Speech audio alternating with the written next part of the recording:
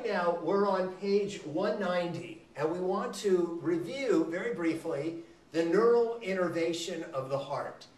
And there are both sensory neurons and motor neurons associated with the heart.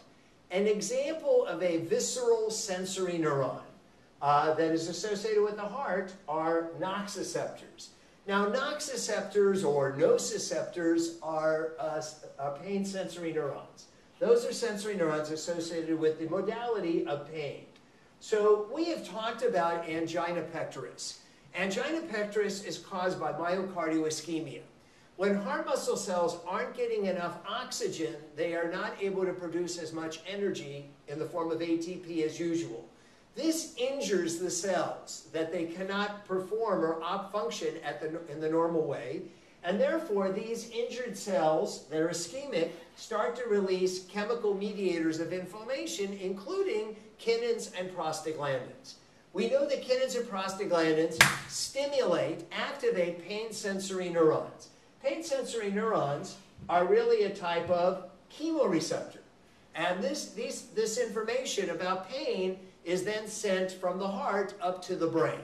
Now, we do know that, interestingly, the pain that originates from the heart is not perceived as coming from the heart.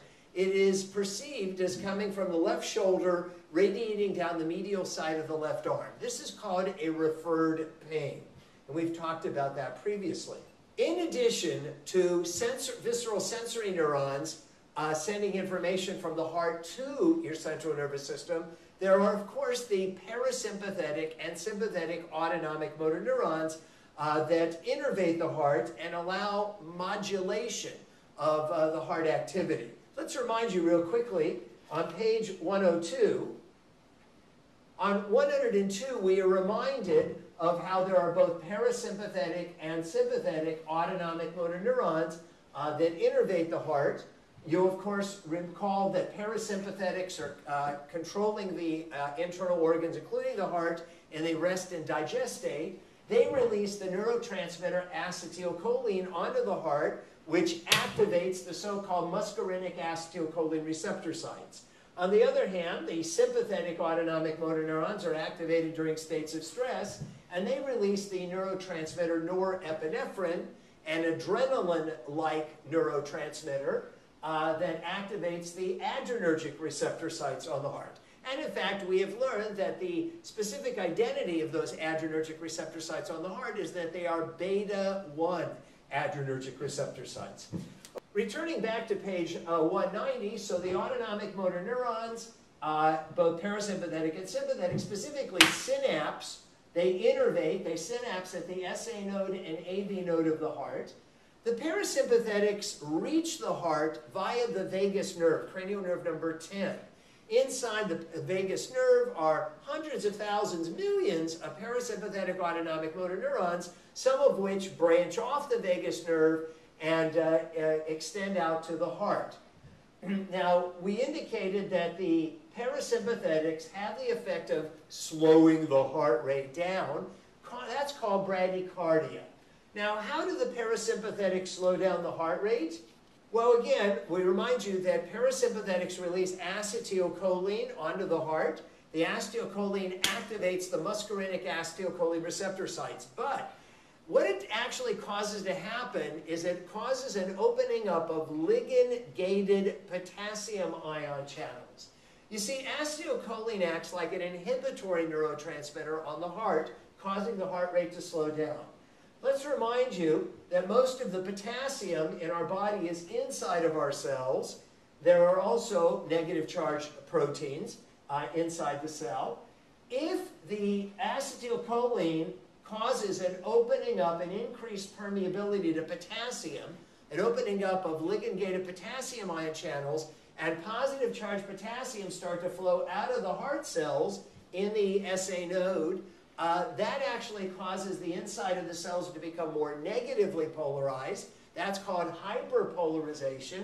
And a result of hyperpolarization is a slowing down of the firing off of action potentials. When cells are hyperpolarized, they are less likely to fire off action potentials. We can see this on page 191, the next page. On page 191, here we see where we're monitoring the pacemaker activity of pacemaker cells in the SA node. They exhibit a spontaneous depolarization and fire off an action potential. But you'll notice that under vagal stimulation, in other words, when the parasympathetic autonomic motor neurons are activated or a parasympathomimetic drug is given, that actually causes hyperpolarization of the cells as potassiums go out of these pacemaker cells. And by hyperpolarizing them, that slows down the firing off of action potentials, causing a slowing down of the heart rate. Incidentally, on the previous page, page 190, on page 190, the definition of bradycardia is a heart rate slower than, less than 60 beats per minute at rest. In other words, if somebody had a resting heart rate of 65 beats a minute, that is still considered within the normal range. But you should not have a resting heart rate slower than 60 beats a minute. I will mention, as a side note, there are some extreme athletes, marathon runners, who have such enlarged hearts because of cardio exercise that they have resting heart rates slower than 60 beats a minute. But they're the exception. They're highly trained athletes. If any of the rest of us had resting heart rates slower than 60 beats a minute, we would have a pathology called bradycardia. We'll talk about how to treat that later. Now, on the next page, page 191, on page 191, we, of course, also have sympathetic autonomic motor neurons that innervate the heart. Now, the sympathetics, of course, speed up the heart rate, increase electrical activity of the heart. They are activated during states of stress. How do the sympathetics cause these effects? Well, sympathetic autonomic motor neurons release norepinephrine, and norepinephrine as well as epinephrine activate those Beta-1 Adrenergic Receptor sites on the heart at the SA node. And these neurotransmitters, norepinephrine and epinephrine, act as excitatory neurotransmitters on the heart. In other words, like all excitatory neurotransmitters, they open up ligand-gated sodium ion channels, and when positive charged sodium ions start flowing into the heart cells, that tends to cause them to depolarize. As they depolarize, that causes the firing off of action potential, so that increases the heart rate. We can see that above on page 191. So here we see the pacemaker activity of the heart cells in the SA node, and with sympathetic stimulation, in other words, activation of sympathetic autonomic motor neurons or the administration of a sympathomimetic drug, that actually, it causes depolarization, and that increases the frequency of action potentials. That increases the firing off of action potentials and the speeding up of the heart rate. Now, we indicated that the definition of tachycardia is a resting heart rate faster than 100 beats a minute. We all exhibit tachycardia when we are running. So when we run, we expect our heart rate to be faster than 100 beats a minute. But you should not have a resting heart rate where you're just sitting and watching television. You should not have a resting heart rate faster than 100 beats a minute. So in other words, if somebody had a resting heart rate of 95 beats a minute, that is certainly on the fast side, but it's not considered outside the normal range until it exceeds 100 beats a minute. So in other words, as we indicated, the normal range for a resting heart rate is between 60 to 100 beats a minute. As long as the resting heart rate falls within that range, that's considered within the normal range.